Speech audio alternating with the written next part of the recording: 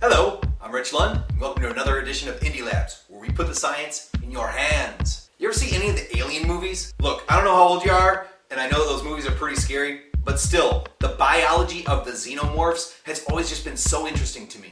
Even though it's a fictional alien animal, it's got some really cool things going on with it. Particularly, one of the cool yet dangerous things about it is that it's an acid-based life form. It's got acid for blood. The acidic level of its fluids are so strong that they can actually melt through and dissolve steel on the ships. And even its breath can be corrosive. The creature's dangerous on so many levels, including a pH level.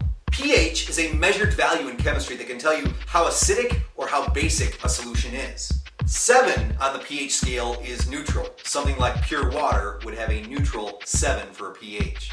Anything above 7 is considered a basic or alkaline solution. And anything less than 7 is considered to be acidic.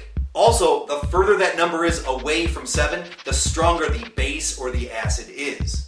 Well, xenomorphs might not be as scary if you find out that you actually have something in common with them. You breathe out acid. Okay, let's be clear here though. You're not going to be breathing through and corroding down padlocks or busting through metal doors with your breath anytime soon. But you do exhale CO2, carbon dioxide. And that chemical is considered to be an anhydrous acid. Anhydrous is a word that means without water.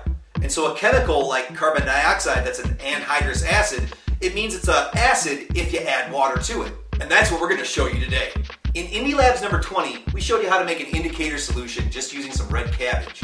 Remember that one? It's a solution that can change color to indicate to you something about the pH of the solution. Well, if you missed that one, go back and watch it, because we're going to need some of that indicator solution for today's experiment. And then other than that, the only thing that you need is 2 glasses and a straw, and the air from your lungs. Here we go. Let's show you how you are an acid breather. Start here by pouring just a little bit of your indicator solution, but enough to blow through. And you actually want 2 glasses of this. The reason why we want 2 of them is so that way after we experiment with one, we can compare it to see how it looked before the experiment. This one then is going to serve as our control. Get yourself a straw. Bendy ones are fun. And you're ready to do the experiment. Alright, so we got our control, and now this is going to be our experimental solution. I'm going to blow bubbles through this. And it's going to take a while.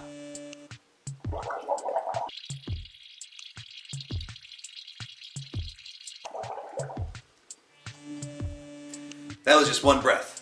How's it looking? Let's do 2 more.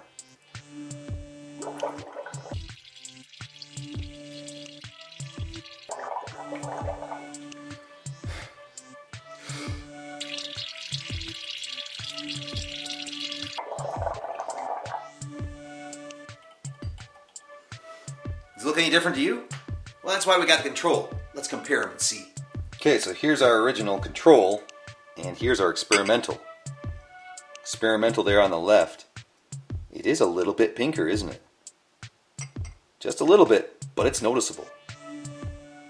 Alright, so what happened? What did we see here? Well, it's a slight difference, but our experimental solution that we blew bubbles into, it did turn a little bit of a pink color.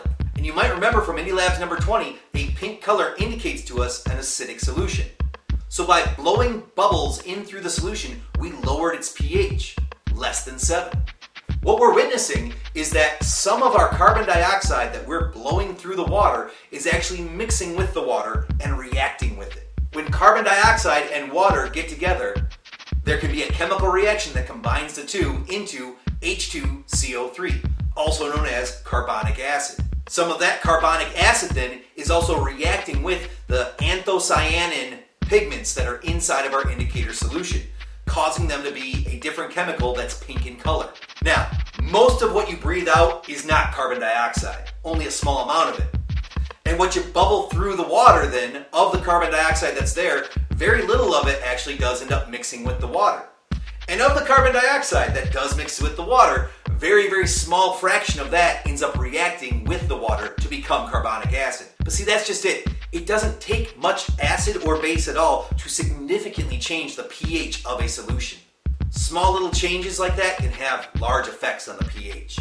Hey, I really hope you enjoyed this Indy Labs, and if you learned something from it, that thumbs up like is always appreciated. And subscribe to the channel for some upcoming experiments that are going to be fun and effective. Thanks for watching. I'm Rich Lund, and I'll catch you acid-breathing organisms next time. Hand me that mic back. I just can't leave it alone. I transmit to it more gamma than a massive star supernova, like any accretion disk. Round your favorite black hole, I'll be spinning and spinning and rotating. I'm taking thrones. Don't worry about it, pup. It was never yours. You can't be wearing a crown when the set you claim ain't your own. I learned that long time ago, back when I was screaming, dreaming, giving fights for free.